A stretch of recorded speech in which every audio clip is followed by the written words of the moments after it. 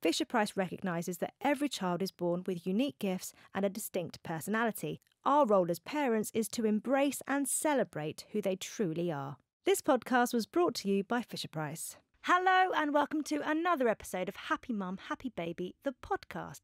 Last year I wrote a book called Happy Mum, Happy Baby, and once that was published I just wanted the conversation to continue. So last series I invited a lot of friends along to talk about their experiences of being a mum and dad. Tom was involved. And this series is back and we're doing the same thing. In the book I talk about miscarriage. It's kind of where I start the book, to be honest, because I felt like it was a massive part of my journey. And I felt at first, actually, when I started writing, I wanted to write it down and have it there and know that I could edit it out afterwards because it's something that I hadn't really talked about before that. As a result, I started getting involved with a charity called Tom&Gi's, and actually I'm going to be hosting the Tom&Gi's Awards again this week. So I thought this week the episode should be based around baby loss, and it's a subject that none of us really want to talk about, none of us want, to even have it enter our heads, really. It's something that we don't want to even be faced with, but it's a part of life and it happens. And so I've invited two ladies who unfortunately know this area of life far more than I do and are equipped to talk about their experiences and stuff. They blog about it in the most beautiful way.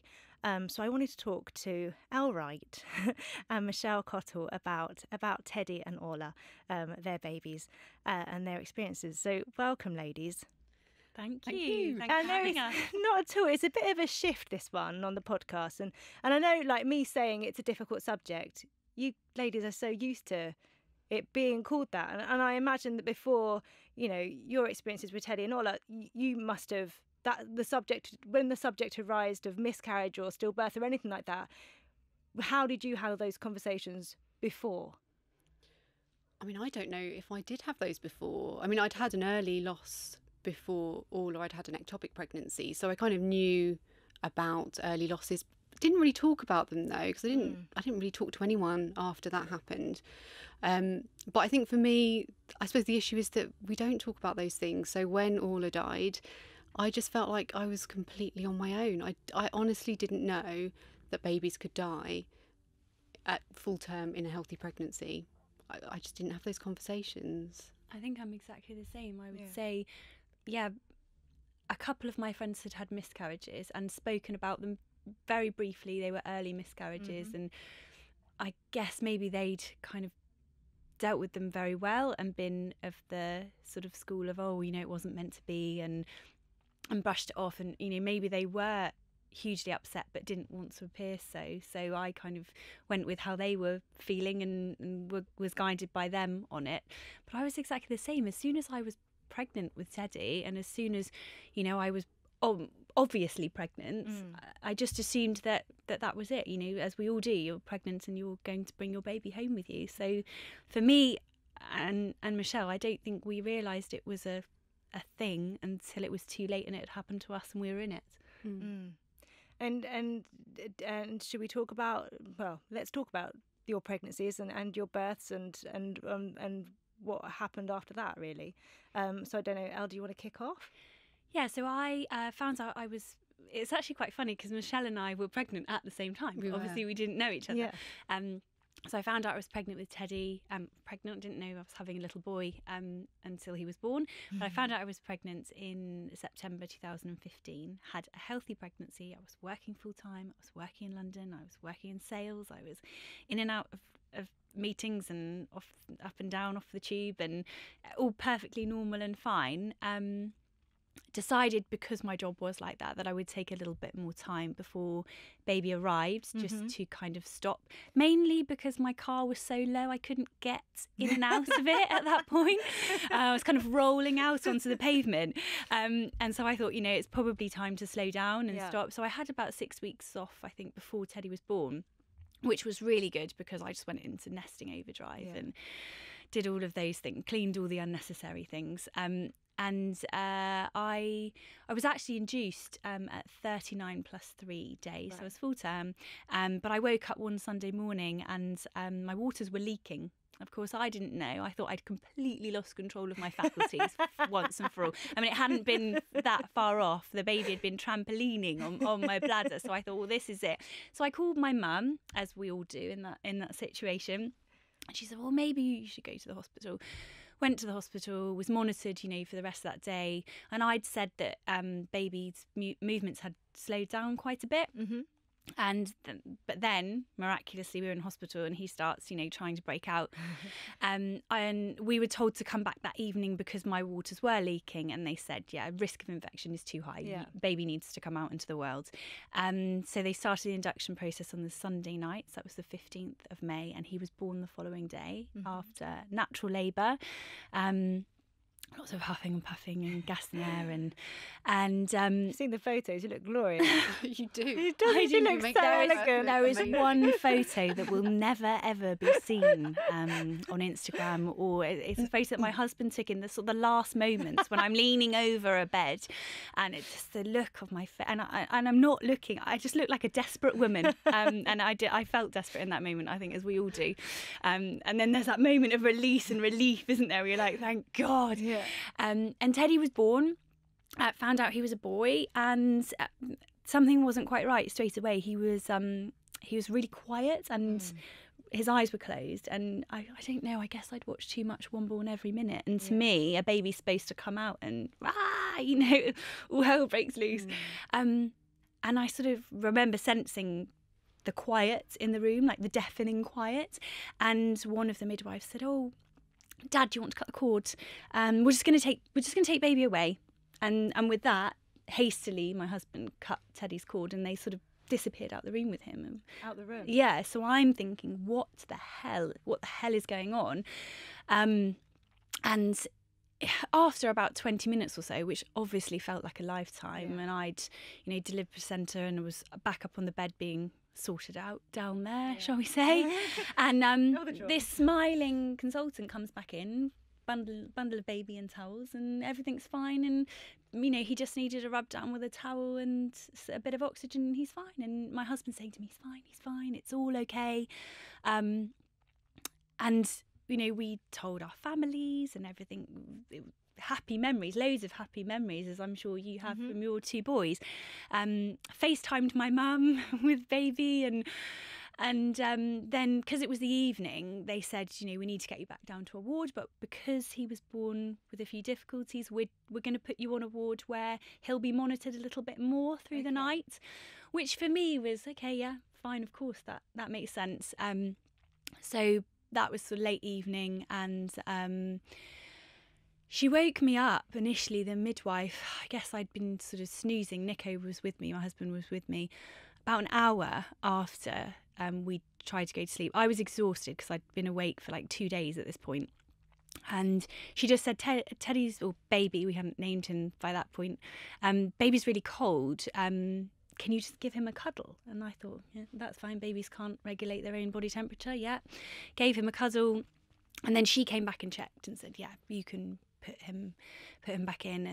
And then the next time that she woke me up, that midwife, was about an hour later, and she was shaking my shoulder to the point where she was lifting me off the bed to wake me up. And all I ever remember her saying is, he's really cold, I've got to take him. And it doesn't matter how many times I tell this story, it just gets me every time, because I think, and I'm sure Michelle will agree, when you think about it again, you play it back in your head. Yeah. It's like with anything, traumatic, you play it back in your head. And I guess the standout memory for me was as she lifted Teddy up, his arms flopped down by his side. And I think I knew in that second something was really wrong. And she ran away with him, and curtains were pulled around us, and a midwife came in and was sort of rubbing my arm, and it's okay, he's with the doctors, it's okay, he's going to be okay, it's, not to worry, he's in the best place. About half an hour passed, and we were taken to another room when a consultant came in to talk to us, and he sort of crouched down in front of us to talk to us, and I thought, this is not good news. And in my head, the worst had already happened. But then he said, your little boy's really poorly. So I was thinking, he's not dead. He's not dead.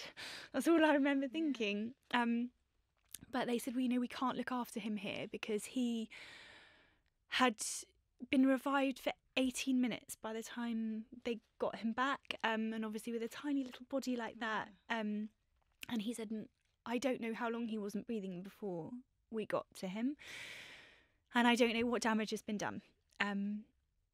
So the following morning he was transferred from the SCABU units, which was at that hospital, Royal Surrey, where he was born, which is a special care baby unit. Mm-hmm. I didn't know that until Teddy was born, because why would I? Yeah. And he was taken to Ashford and St Peter's Hospital in Chertsey, which has a NICU unit, which is a neonatal intensive care. Mm-hmm. Again, I didn't know what they were just acronyms, they were just sounds to me. I knew nothing in that moment. He was there for 3 days before the consultants who were caring for him all agreed, as did other consultants at Great Ormond Street and other places they consulted with, that there wasn't anything that they could do for him. Mm.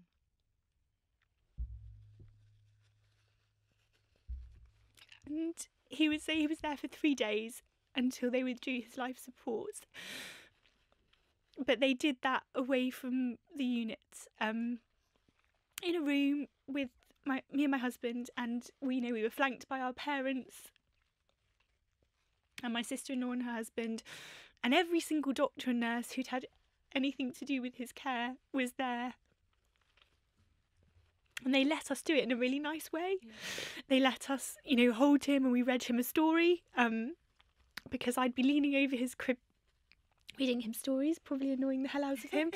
But the whole time he was there, trying to will him to wake up. And we read him Guess How Much I Love You, which is not a book I've ever read since, I'll be honest. And he just... they took all he didn't have in his wires or anything like that, or any of the things that he'd had on him those past few days, and he just looked like a little normal baby, like a beautiful baby. And he just looked like he went to sleep.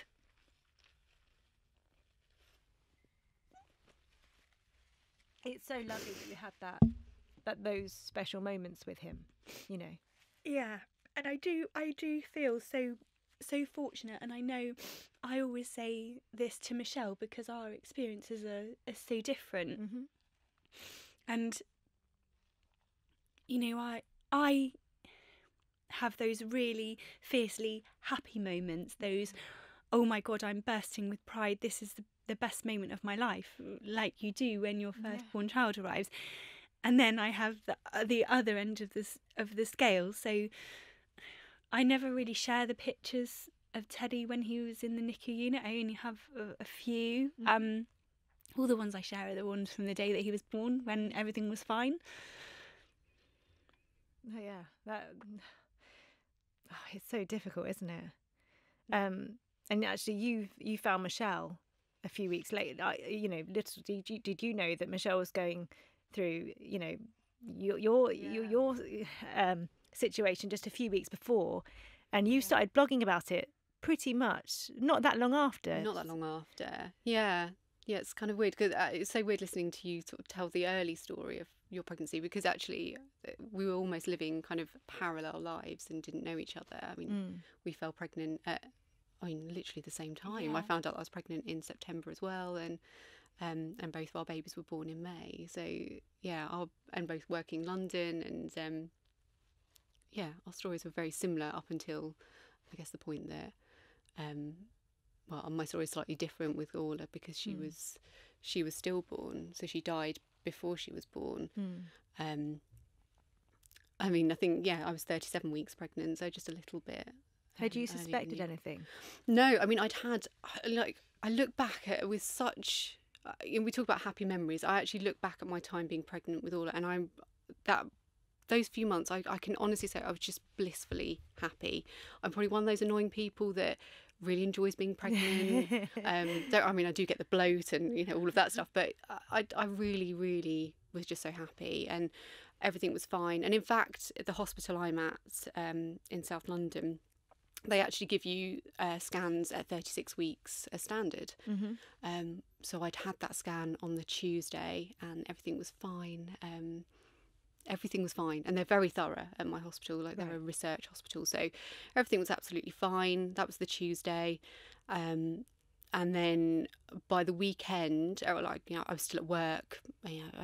Weekend came. I was kind of feeling a bit weird. Like, there wasn't anything in particular. I just didn't feel right, and I think that's something I'd always say to someone: just trust your gut instinct. If you don't feel right, it doesn't matter if there's no specific symptom. If you don't feel right, just go and speak to someone.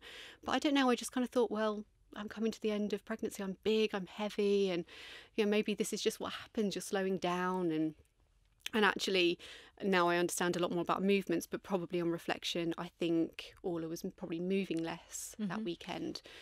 But it got to Sunday, and that was the day that I turned 37 weeks. I was full term, and it's this, milestone to get to. And I was like, do you know what? Actually, I don't feel right. I need to go and speak to someone about this. And obviously, it's Sunday night, so I ended up just going into hospital to the labour ward and just saying, I don't know, something doesn't feel like it's right. And did they listen? They did, yeah. They were very good. Like, I'd phoned my midwife beforehand, and she was like, "Yep, go up to hospital. They'll put you on the monitor. You'll be on there for half an hour, and then you'll be back home." And I was like, "Yeah, that's what's going to happen. I'm just going to go up there. I'll be monitored, and I'll come back home."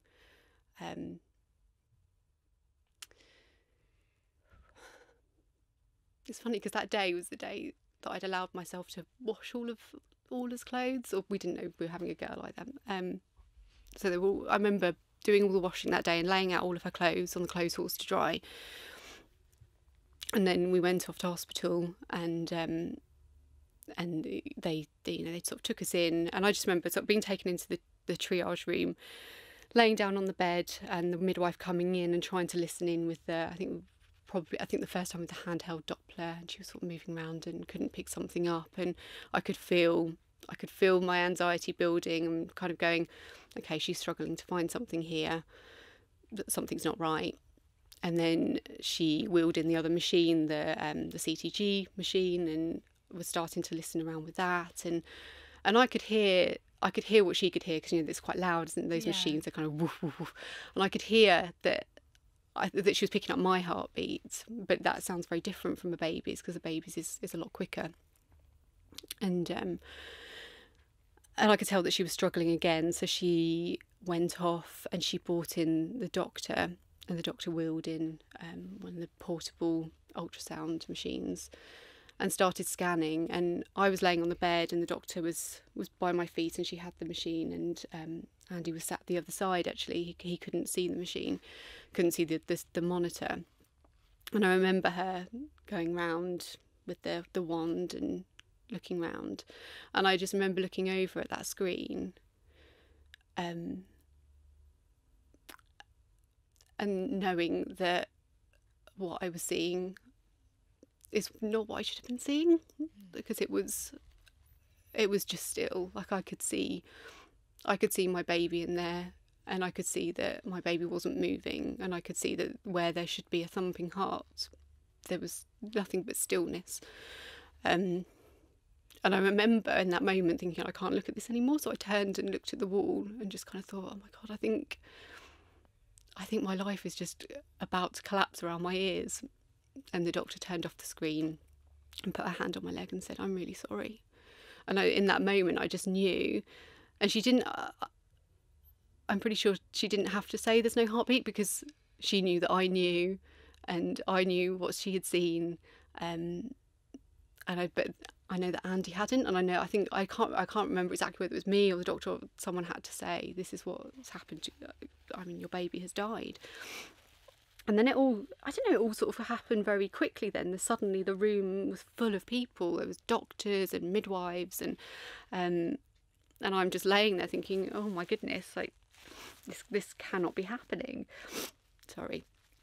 And suddenly they're just all talking about delivery and birth, and you know, you're going to have to be induced. You're going to have this baby now. And that's something that people, I think, really don't know. I mean, I've had a couple of friends who have gone through it, and I had no idea that actually if something like that happens during pregnancy, that you still have to give birth. Like, I had no idea that that was the case. No. And I think at that moment you just think, how on earth do you expect me to do that? Like, is this some kind of sick joke? Like, seriously, is this a sick joke that you're going to expect me to actually have to give birth now? And there, I mean, I can look at it from two sides now. I can see the person that I was then sat there going, no, you can't make me do this. Please just put me to sleep and just, you know, give me a C-section. You know, take my baby out. I can't do this. I don't have the strength to do this.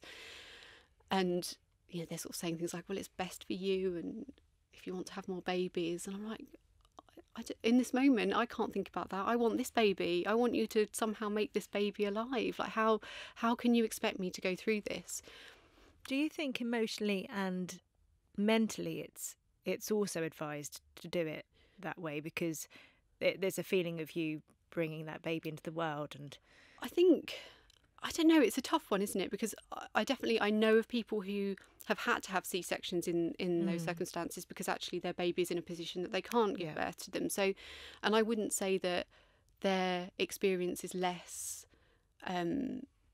cathartic, valid, important. I think it is based on, I think it needs to be based on what's right for mum and baby in that situation.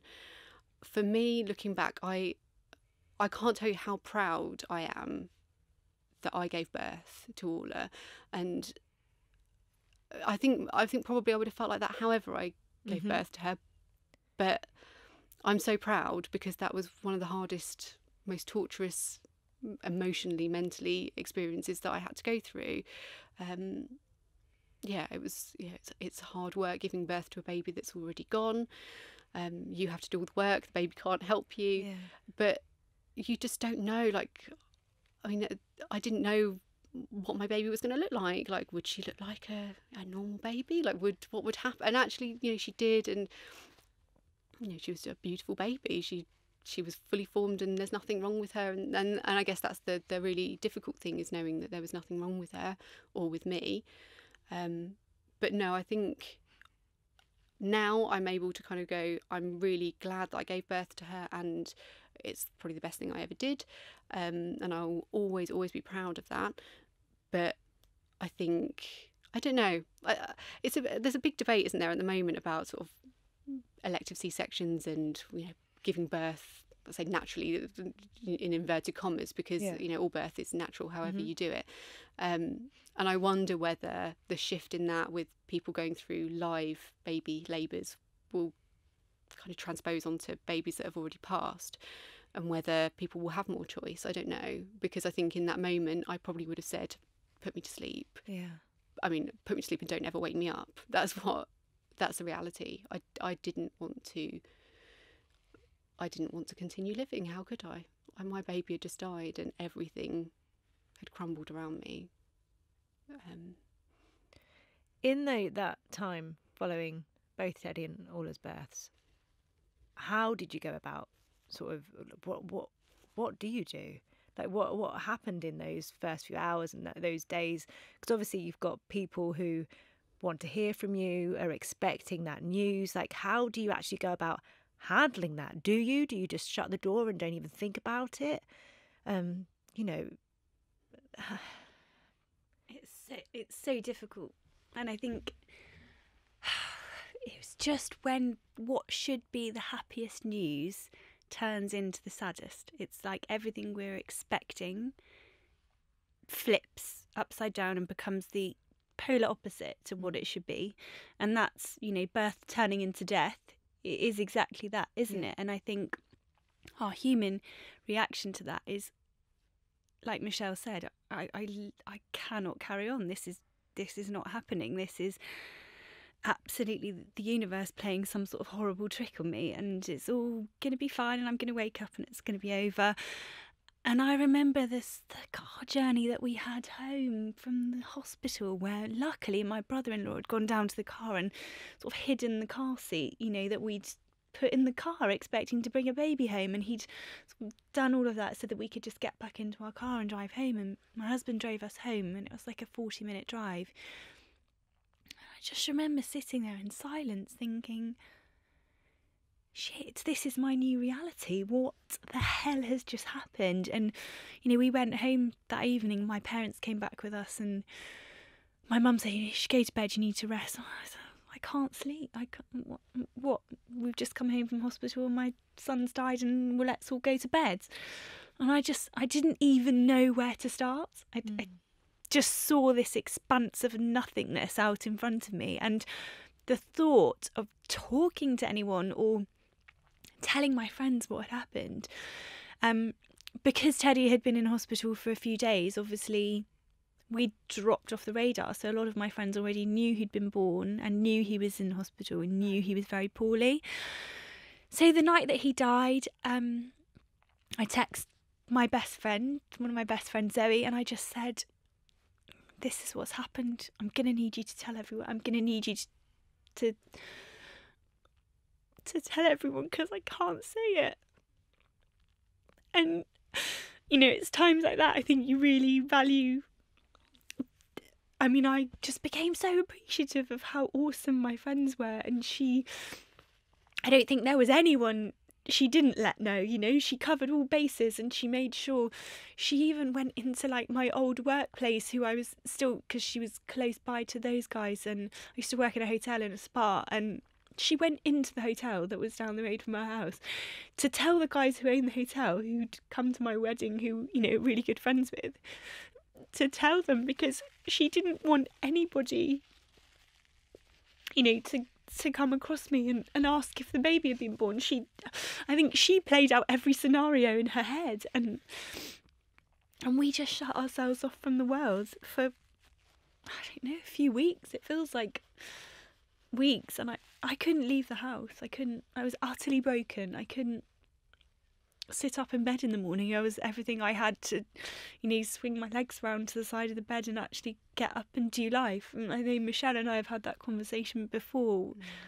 Couldn't sleep, couldn't, you know, all those normal functions that you wanted living, I couldn't do it. I guess as well, because of those 9 months, you're kind of gearing towards that moment. Yeah. And then suddenly that moment is so far removed from what you thought it was going to be. And also the world continues around you. I think, like, I did, when I was pregnant, I did NCT classes, I did hypnobirthing, I did yoga sort of, you know, a couple of times a week. I'd made all these local friends, all these mums that we were all pregnant at the same time. I know that a couple of the NCT babies were born the same weekend that I went into hospital. And that was really hard, because I felt suffocated by the world continuing around me.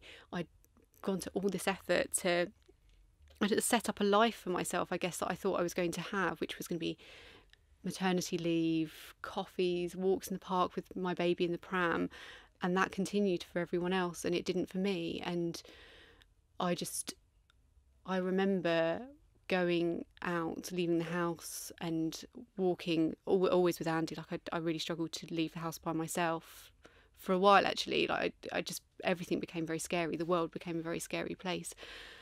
And seeing people in the distance that I knew, that I'd met through various different classes, and literally crumbling and running back home and hiding at home and not leaving the house. I remember one particular incident, sort of almost bumping into someone, and she was pushing her pram with her husband, and I honestly thought, oh my God, if I have to speak to her, I think I might just die on the spot. I don't know how I'm going to cope with this. And I just went home and sobbed and didn't leave the house again for days. And it's just this kind of, it's just such a surreal thing to happen, that the world does continue and other people continue to have healthy babies and can be happy, and yours just ends. And it's something that you just cannot put into words. That it's so visceral. It's so all consuming. It becomes that moment just becomes your entire life. And yeah, I think there is a point, isn't there, where you, like you just said, you look out the window and I remember sitting in bed and looking out the window and seeing all the light come through the shutters. I could hear the builders shouting on the roof opposite. I could hear people walking to work, and Teddy had died a few days ago, and I remember thinking, nobody has a clue. Nobody in the outside world has a clue what's just happened to us. Why would they? Life keeps going, the world keeps turning, and it was kind of like this lightning bolt moment where I thought, you can either choose to participate in life, or you can curl up in a ball in the corner, and that is your a choice, aren't you? That is your choice. Yeah. And everybody always says, and I know that we both get this, you're so brave, you're so brave, you've been so brave. I don't think I'm brave at all. I don't, I love Michelle, but I don't think she's brave, I think, but I think she would agree. It's not me being, we're not brave. It's like anything with life. You get faced with something that you weren't expecting, and you kind of take a moment and you swallow and you go, right, okay, how are we going to deal with this? And I think losing your child, losing a baby, although it's like the highest point of utter shit on the scale, it's no different. There comes a point where you say, okay, how am I going to deal with this? How am I going to move forward from this? Because I cannot stay in my bedroom forever with the shutters closed crying. There has to come a point, and whether that is walking down the street and taking a different path than you used to so that you don't bump into people. I started shopping at a different supermarket because I was too scared for the women on the tills who'd spoken to me the whole time that I was pregnant. Oh, not long to go now then, chit chat, they all do it. I didn't want to have that conversation with a complete stranger. You do. You find strategies, don't you? Like I mean, obviously both our babies were born in May, so it was a really nice sunny time. I actually felt like the weather was mocking me. I wanted it to be taunting, dark and miserable and cold, reflect and it wasn't. My mood. Yeah, it wasn't. It was sunny and the blossom was out, and I just felt like I had to go out, but I didn't want to. It was really. I find the change in season very difficult, and actually, although I love this change into spring, it brings up quite a lot of difficult memories, really. But yeah, I would do things like I'd go out without contact lenses in, so the world was quite blurry. I couldn't really see people very far in the distance until they were up close, and then I could just pretend I didn't see them. I'd wear sunglasses, and which was socially acceptable, I guess, in that. That's why I was talking about the weather. When it's sunny, it's okay to kind of wear glasses, and those sorts of things I would do just so that I was taking those baby steps of like going out and dipping your toe in the world again, but still feeling utterly broken. And I think those first things you do whatever you can, shop in different supermarkets, go out at night. We would go out actually at night, Andy and I, and walk around the streets. I walked at night because I didn't want to bump into anyone who I'd bumped into while I was pregnant. And also you just think, oh well, people who've maybe had babies, they're safe, they're going to be at home. Like I'm less likely to bump into babies at night. Your whole world becomes like navigating, just trying to protect yourself because you're so fragile that you do anything you can to kind of wrap yourself in some kind of bubble wrap and keep yourself safe. Avoid certain situations, create ones where, it's just a permanent sort of time continuum of trying to find a new normal, I guess. And it's everything. It's everything. It permeates every aspect of your life. It's not... things that you don't even think about. Yeah. It feels like nowhere's safe. Oh, it's everywhere, isn't it? Yeah. It's on the TV, it's adverts, it's in magazines that you would have had lying around the house. It's, on buses that go, but you don't know where those little things that are going to... Yeah. And when you're expecting a baby, I don't know if you guys both found this, but when I was expecting Teddy, particularly as I sort of came towards the end of the pregnancy and, I was on maternity leave, everything changed. My hobbies and interests changed. My Instagram feed changed. I was you know, Definitely. following mother care and all those kind of things. And suddenly, you know, all the people that I was following on Instagram, that kind of changed, and I was going to be a mum, and it was all going to be lovely, and it was spring, and I was going to be again walking around blossom-filled parks with my new baby, and you just get this sense that you've been well and truly unceremoniously booted out of the club, brutally. Yeah. And that's what it feels like. You see all these other women with prams and you think, no, why? That was me. I was at the door. I put my coat on the rail. I was in. And then, no. And it just... It's so true. I remember... because it felt like everywhere there were people pushing prams. And I do remember we were driving back from the funeral home one day. We went there to visit Orla actually every day that she was there. I just felt like I needed to kind of consume every moment I could with her.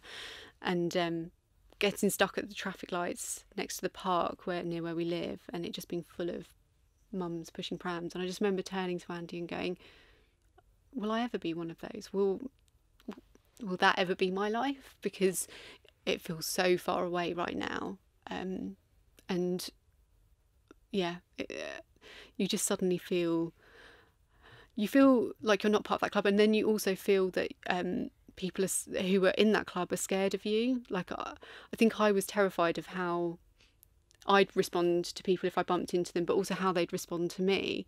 And I remember having this horrible situation. This was weeks later. I managed to go to a local cafe to meet my yoga teacher, who has become a very, very good friend. Like, she's just awesome, absolutely awesome. And she came round and held my hand, in those kind of early weeks. And I was kind of brave enough to go out and meet her for a coffee. And someone who was from my yoga class, who was weeks behind me in pregnancy, turned up. And she was like, I think she was overdue by that point, so she's heavily pregnant. And I saw her and she saw me, and I saw in her face what I feared, was that she was scared to see me. And you feel like such an outcast, and like you just feel really ashamed that someone could look at you and you can see the terror in their face, that they're like, oh my God, what do I do? What do I say? And she couldn't get away fast enough. And in some ways I was glad, because I was like, oh, I don't want to talk to you. yeah, please get your Done you a lovely, favour. get your lovely, beautiful bump away, because I can't, I'm so jealous. I'm so jealous of where you are. I'm so envious. And I feel so broken by the fact that I don't have my bump anymore, and I don't have a baby. But it also just felt horrendous. It was everything that I had feared. And I remember I remember the Instagram post I put up that day or the day after, and I was just in bits, because I was just like, I miss the old me.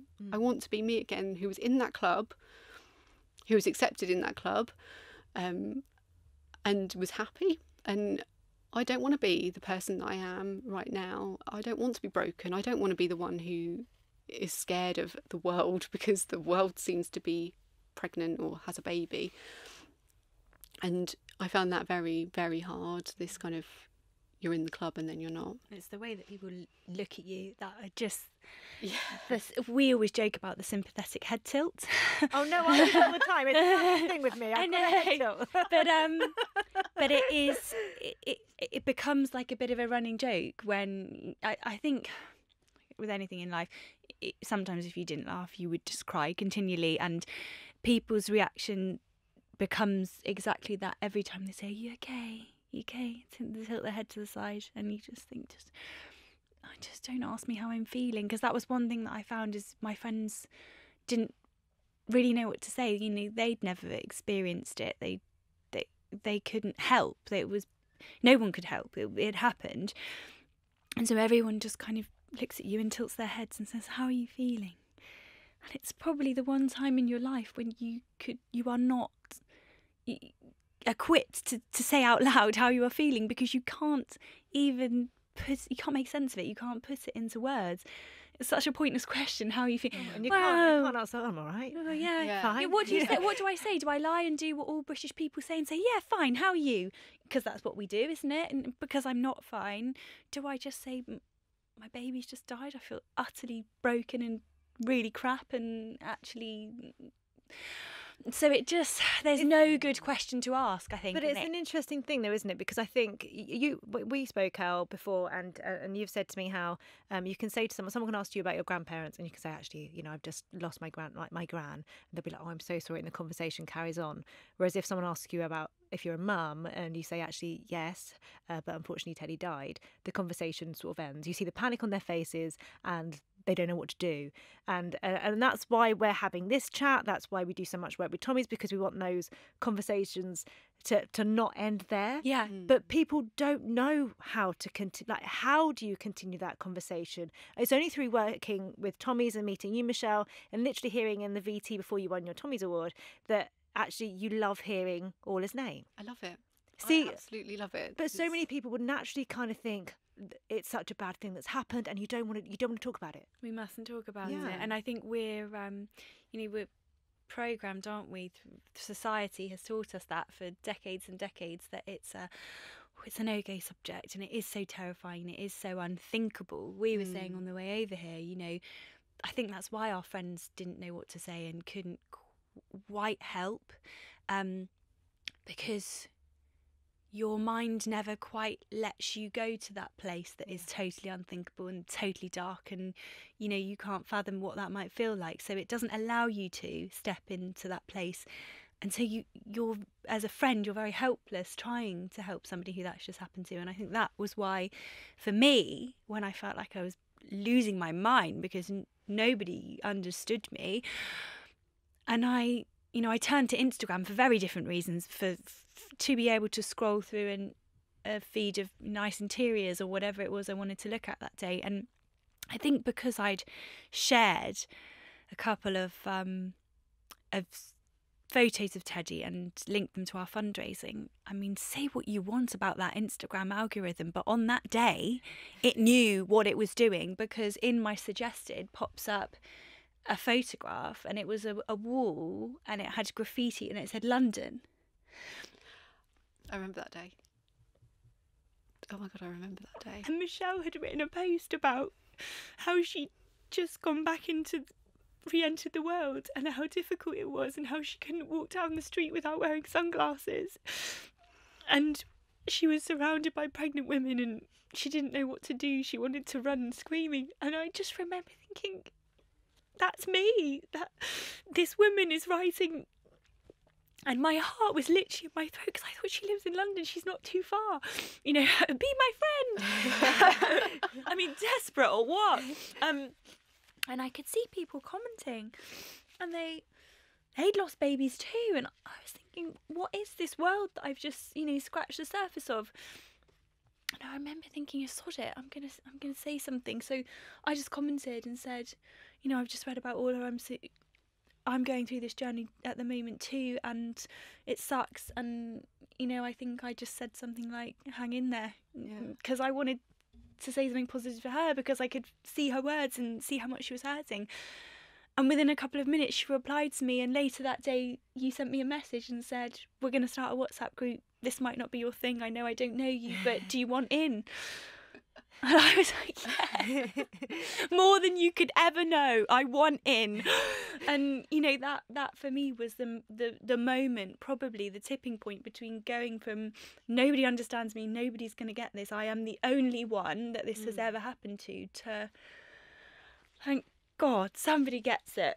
And you don't ever want any of your friends to get it, and it's just sad that there are other women out there who do get it because they've lived through it. But to have them, and to have them to talk to, and to moan to quite often, or say the things that you can't say in front of your friends because you feel like you're going mental, and they won't understand. I can say it to these guys, and they're like, yeah. Oh yeah, me too. It just goes to show as well the power of social media. I mean, it's rubbish so much. There's so much negativity around it, but actually, if you get in the right community, it's amazing. And for you girls, it's literally brought you so close together. I mean, it's a life changer. What made you start sharing in the first place, Michelle? Do you know what? It's a funny one because I've been talking about this recently to someone, and I can't remember a specific moment. Actually, those months feel quite sort of hazy. I think what happened was that in those early weeks after Orla died, Andy and I were just thinking. Andy's my husband. We were thinking about like how are we going to survive this, and we decided together we were going to go away. We're going to go away for a few months. We've travelled before. It's kind of like our thing, our happy place is to just go somewhere. Obviously, I was on maternity leave with no baby. He was able to take some time off, and we decided to go away. And Andy wanted to do a bike ride from Canada to Mexico. Just one of those things. A few Just miles. a bike, Andy. Nothing big. I was like, oh, okay, well, I'm not going to cycle because I can't really ride a bike. So I'll come and drive, and this will be an adventure together. And then we thought, oh, okay, I wonder whether we could raise some money. I wonder whether we could do it as a fundraising thing.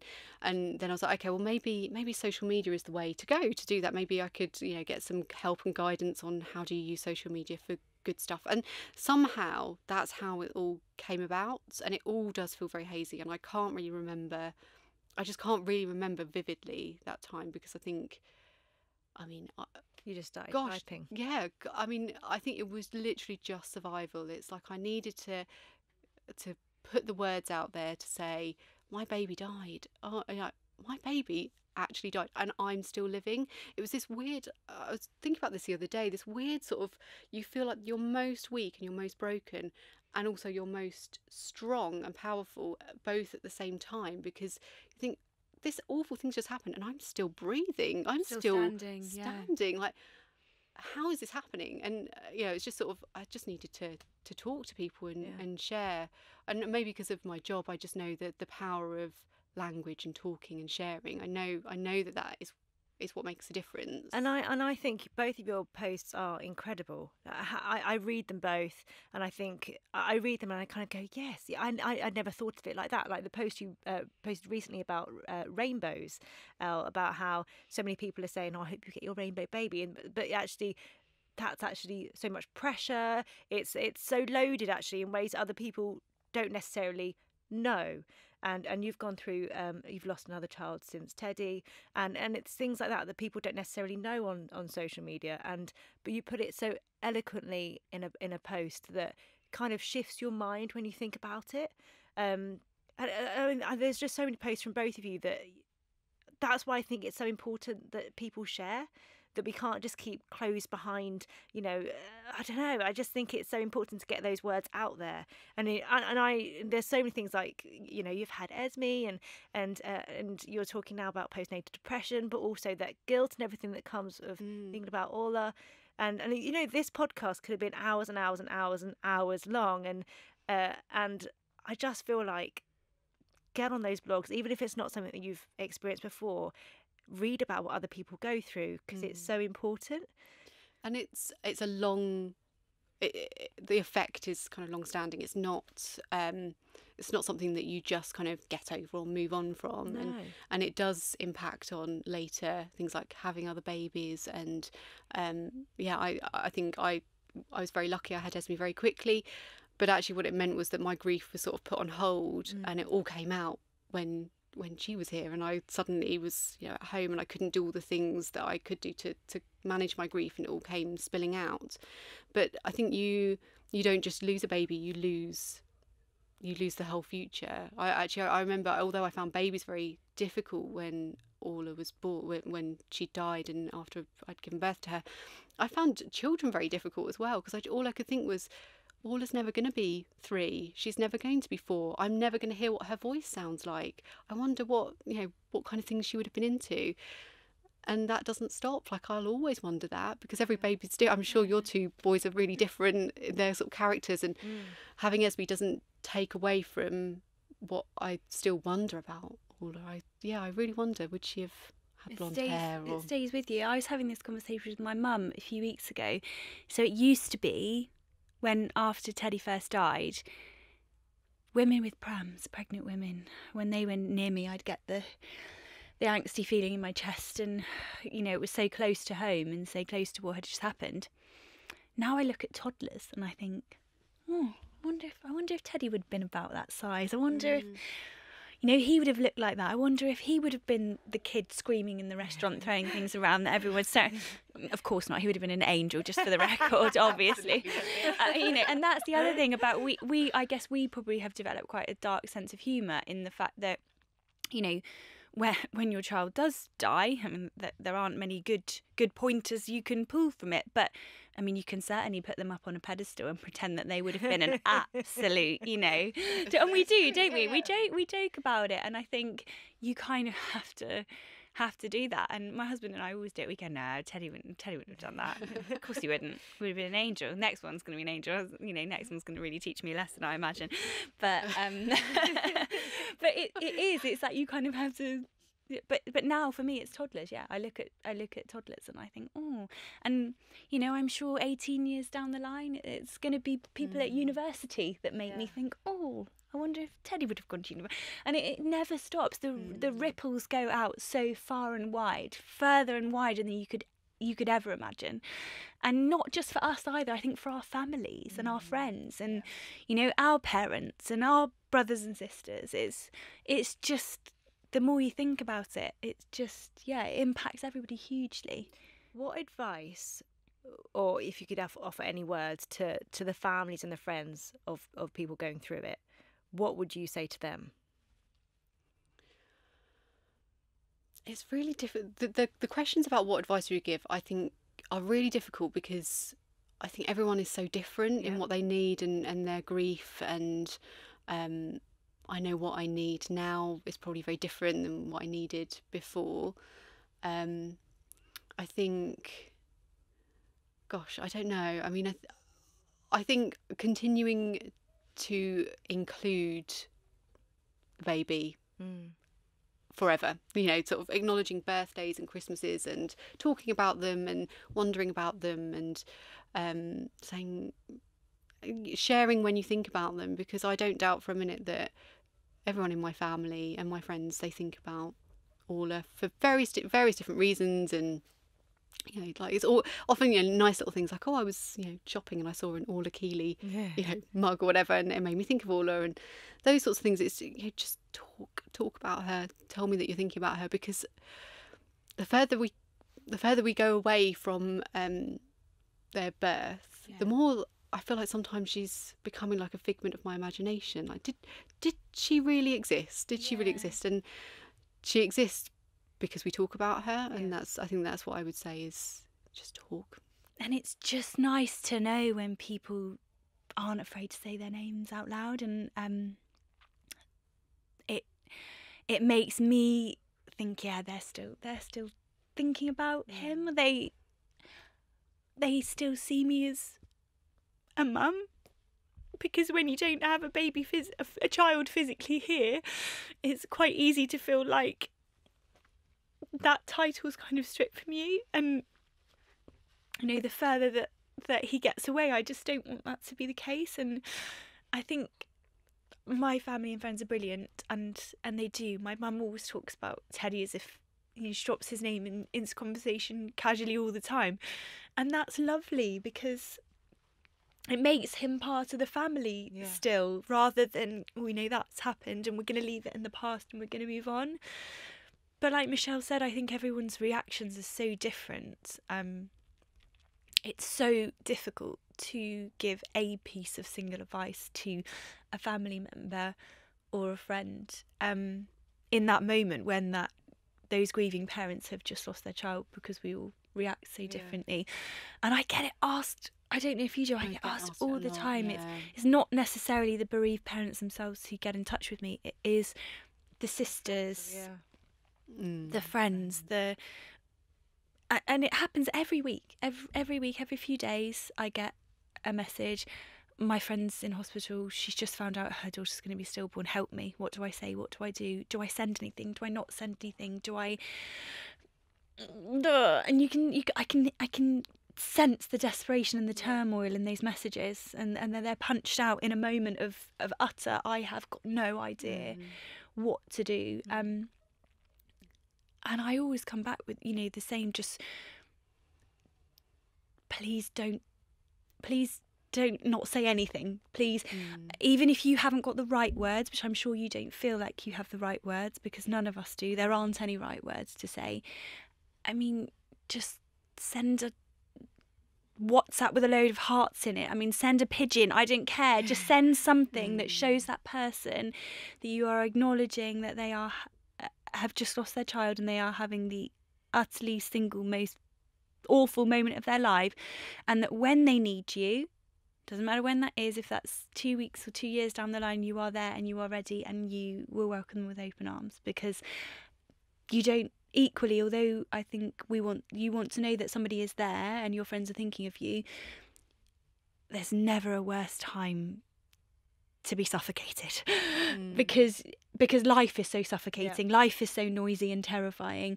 The last thing you need is your phone permanently. We need to come and see you. We need to come and see you. I need to see you. I think it becomes about their need rather than yours. I definitely had people who said, I just need to see you. And like, for some people I wanted to see them and I was like, yes, I need to see you too. But for some people it was like, oh, this just feels a bit odd because I wouldn't have seen you otherwise. So this does feel a bit strange.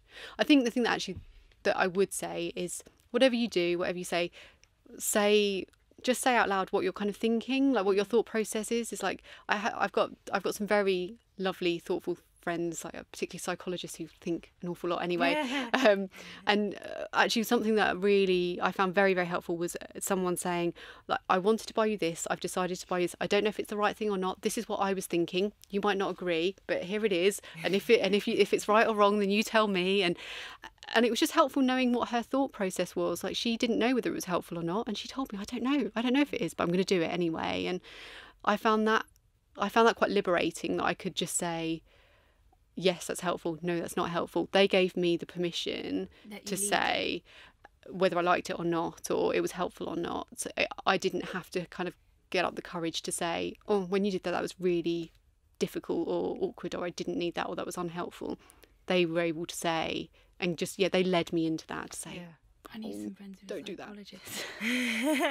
But I'll lend them to you. But I do remember, saying to one of my friends when she first came to see me, because she went as if to ask a question about Teddy, about my birth, and then about when I had him, and she then sort of followed up with, we don't have to talk about this if you don't want to, or do you want me to? Like, do you want to be normal about that part of it, or you? And so in that moment, I said to her, just, nothing's too stupid. Nothing, no question is too stupid. Nothing's out of bounds. I'm still me. You're still you. If it's really offensive, I'll tell you. And, if it's not, then you've got the answer to your question. But let's just talk about it. And so I kind of just gave her a hall pass. I gave her a free card to say what she thought out loud and ask whatever she wanted to ask. And it actually worked really well. So everybody I saw from that time on, I just said, yeah, go for it. Thank you. Thank you for being so open and honest, and I've not been shy in saying that I thought this was going to be a really difficult one. We have all cried. I have done many head tilts, but it's a natural thing for me, I promise. I would have done it. Whoever was in the room, I would have tilted my head. It becomes a nervous thing. As soon as you say don't do it, you can't stop yourself. I tilt my head and I nod. It's what I do.